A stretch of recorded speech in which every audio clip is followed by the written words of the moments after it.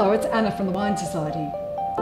Hidden away in sideboards across Australia, amongst wedding presents and unwanted 21st presents, you'll probably find one of these, a forgotten decanter. Now, the misnomer is that decanters are useful for decanting old red wines that are throwing a crust.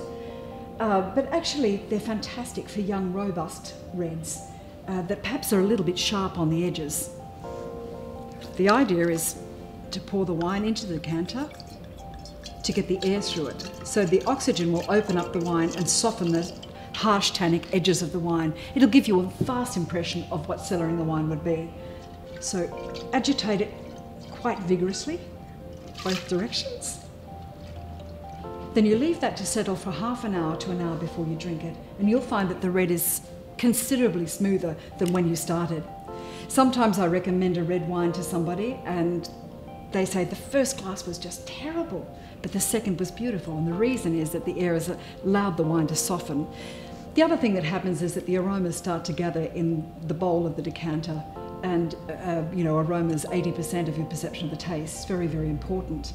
Now, at home, we have an aerator. Now, this is really interesting. The air goes through the wine as you pour it through the aerator, and it goes straight into the glass. You can also put the aerator into the neck of the decanter, and the same thing happens. The air, oxygen goes through the wine and softens it for you. So if you don't have a decanter, you can certainly use a jug. It'll do exactly the same thing. If you don't have an aerator or a decanter, you can put the wine into the glass and gently swirl the wine, and this will allow the air to travel through that wine and soften it up.